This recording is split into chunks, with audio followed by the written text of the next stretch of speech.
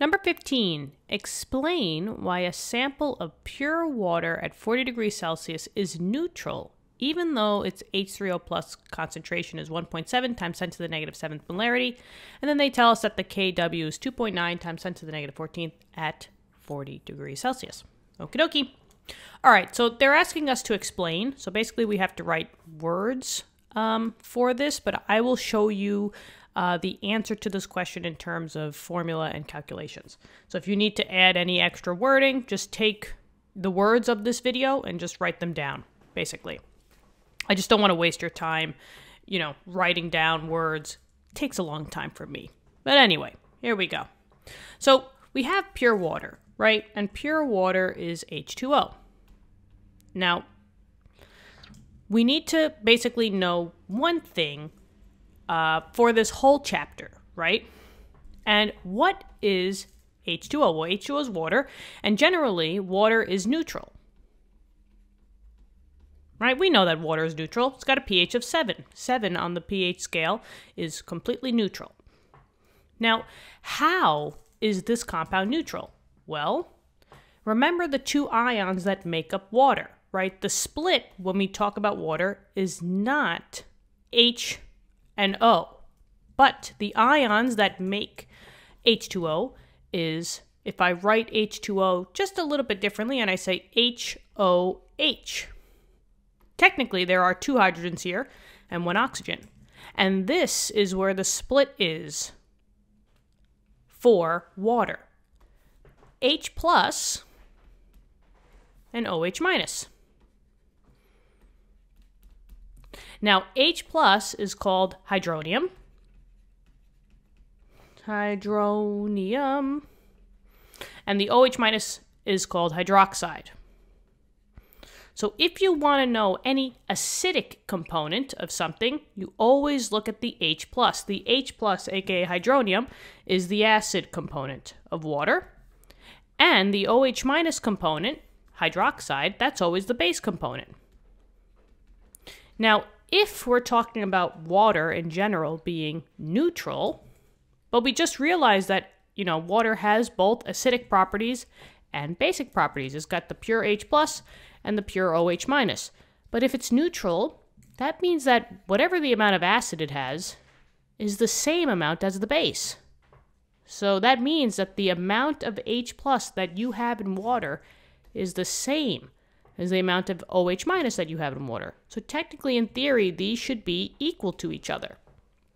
Now we just have to figure out, you know, in math terms, calculations, also why it's neutral. Well, I just want to point out here, guys, that they told us that we had an H3O plus concentration of 1.7 times 10 to the negative 7th. And just know that H3O plus, and maybe I won't slur that up there. There you go. H3O plus is the same as H plus. The difference between these two is that H plus is written in terms of only one water, just like we did here. H3O plus is assuming that you have 2 waters reacting with each other. But they mean, in theory, the same thing. Now, they said that for both of these, right, we have 1.7 times 10 to the negative 7th molarity. So, if it's neutral, and we have this amount of concentration, 1.7 times 10 to the negative 7th molarity, and maybe I'll put that down here, right?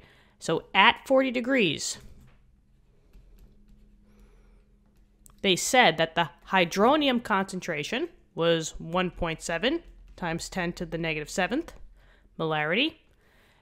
And if it's neutral, that means that it should equal to the hydroxide.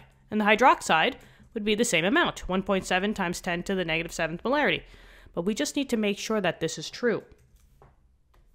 And this is where our lovely first formula of this chapter comes into play. It's a super, super, super important formula, and it's this one right here. Kw equals H plus times OH minus, the 2 components of what water is. And the W in Kw stands for water. So this is the we could say equilibrium constant. Remember, big K's last chapter, we talked about equilibrium constants, but now we're just dealing with water. Water has both H plus and OH minus, and just remember that H plus is the same as H3O plus. So they told us the Kw value. They told us that this was 2.9 times 10 to the negative 14th, and they told us that the H plus was 1.7 times 10 to the negative 7th. So in essence, we could find out what the OH minus is, and hopefully we get the same number. So let's give it a shot. 2.9 times 10 to the negative 14th equals the H plus concentration, 1.7 times 10 to the negative 7th, and then times by X, right, which is the base component. Solve for X, we just got to divide by the 1.7 times 10 to the negative 7th on both sides. And let's see. This goes bye-bye. Calculus out. 2.9 times 10 to the negative 14th divided by 1.7 times 10 to the negative 7th. Drum roll, please. Would you look at that? Every time I say that, I always think of that YouTube video. Would you look at that? And we get 1.7. I even forgot the equal sign. I'm having too much fun. This was the OH minus concentration, right? And this equals basically 1.7 times 10 to the negative 7th. And that is in molarity. And there is your explanation. So we could explain it in terms of talking-wise, whatever I said. If you want to write down some key things that I basically said when we discussed H plus needs to be equal to OH, but this is the check. We did the formula, and it came out to be the exact number. So that's why. Hopefully this helped. Let me know in the comments. Subscribe to the channel, and I hope to see you all in later lessons. Have an awesome day. Bye-bye.